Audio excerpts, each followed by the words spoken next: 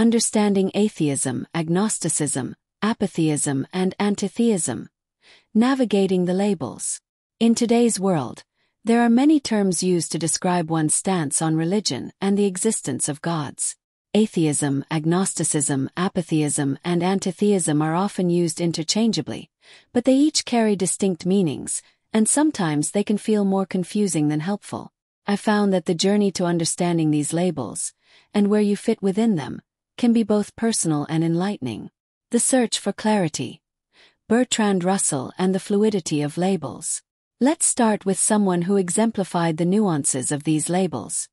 Bertrand Russell. Russell, a well-known philosopher, often referred to himself as both an agnostic and an atheist, depending on the context. In his writings, he explained his agnosticism regarding the existence of a god, while practically, he identified as an atheist, rejecting the idea of any gods. For Russell, the distinction between atheism and agnosticism was largely about certainty, whether or not one could claim definitive knowledge about the existence of deities. What's fascinating is that even someone as intellectually rigorous as Russell was fluid in his use of these terms. It's a reminder that these labels are often more about how we engage with belief and knowledge rather than rigid, concrete definitions. My journey.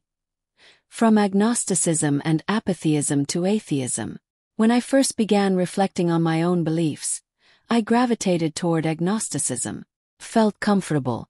The uncertainty about whether gods exist seemed like a reasonable stance, one that didn't commit to either side but instead embraced a "we just don't know" position. But as time passed, I found that I was more than uncertain. I was simply rejecting the idea of deities altogether. Yet I was still hesitant to embrace the term atheism. I also identified as an apatheist. The idea that I could simply not care about the existence of gods seemed appealing, especially as a way to avoid confrontation. Apatheism allowed me to dismiss religious discussions as irrelevant, freeing me from the emotional and intellectual baggage of debating the divine. But as I grew more comfortable with my beliefs, I realized that I no longer needed to hide behind this apathy. I wasn't simply indifferent. I actively did not believe. Now, I proudly identify as an atheist, embracing the label without fear of confrontation. For me, atheism isn't just a lack of belief in gods, it's a clear and confident stance. And I'm not afraid to express it. In a society where religion still holds significant influence, it can be a challenge to speak openly about being an atheist. But for me, the discomfort has faded. It's liberating to stand firm in my belief, or lack thereof, and to contribute to the ongoing conversation about religion, science, and society. Clarifying the terms. What they really mean. Let's break down what these terms really mean. Atheism, a lack of belief in gods.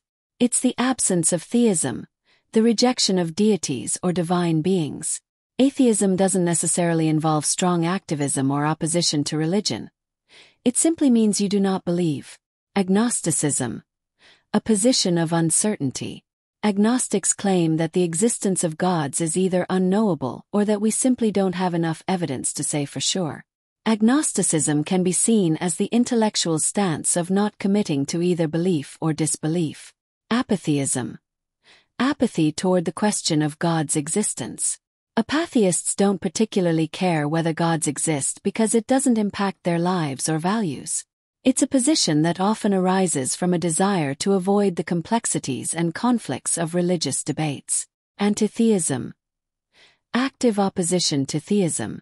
Antitheists are not just non-believers, they believe that religion and the belief in gods can be harmful.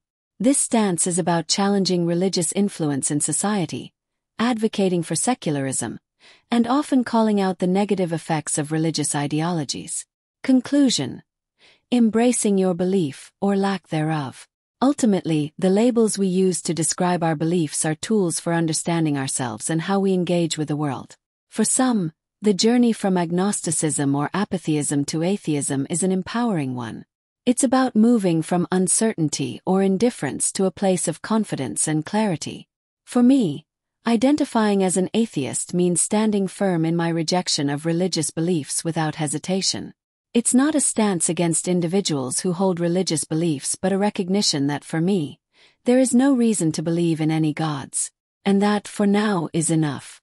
I'm no longer afraid of the confrontation or the questions that may come my way. The journey of self-discovery has led me here, and I'm proud to claim my position. So, whether you identify as an atheist, agnostic, apatheist, or antitheist, it's important to remember that these terms are simply that, terms. They can help you understand your place in the world, but they don't define you. What matters is how you choose to live your life and engage with the questions that matter to you.